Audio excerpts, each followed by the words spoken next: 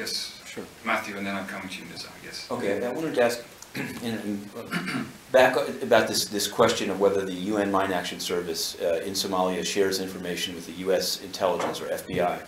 Back on June 24th, I asked you that, and I was told that, and I asked you to try to get an answer from DPKO, Mr. Ladsous, or Ms. Mai Caillou of the UNMAS, but I was told that there would be no response whatsoever. So I tried to act Nicholas Kay. I've been asking for weeks.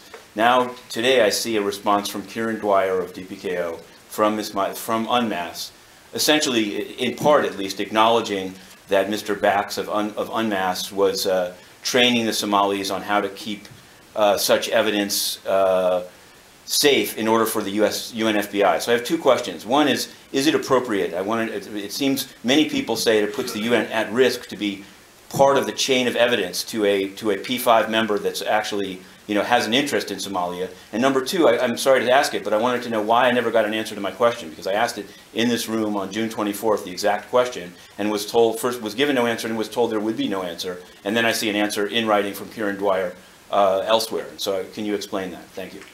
On the last part, I don't have any comment on that, Matthew. On the first part of your question, the United Nations Mine Action Service has a mandate to provide technical support to the Somali police force in explosive ordnance disposal, first response and post-blast investigation to improvised explosive devices, including mentoring and training in law enforcement investigative techniques at the request of the Somali authorities. UNMAS, in other words the UN Mine Action Service, supports cooperation between law enforcement agencies in facilitating knowledge sharing between the Somali police force and other law enforcement agencies. The relationship is between the Somali police force and these agencies, with UNMAS providing technical support. UNMAS operates fully within its mandate in this regard. There also seems to be now an acknowledgement that Mr. Bax, there's disagreements about whether it's legally constitutes sexual harassment, but there seems to be acknowledgments and quotes from people within the Mogadishu compound, which was also what the whistleblower rose.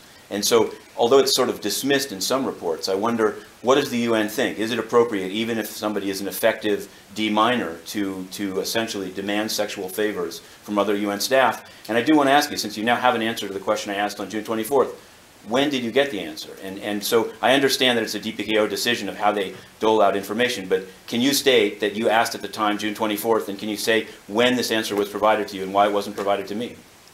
Well, it was a couple of minutes late coming into the room. That's when I got it, Matthew. And with regard to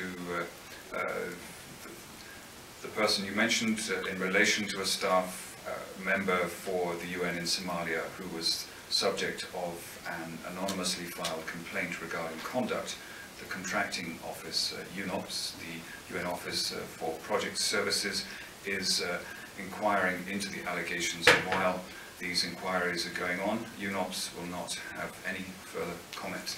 Okay, thank you very much. Nizar. Yeah, Last question. My question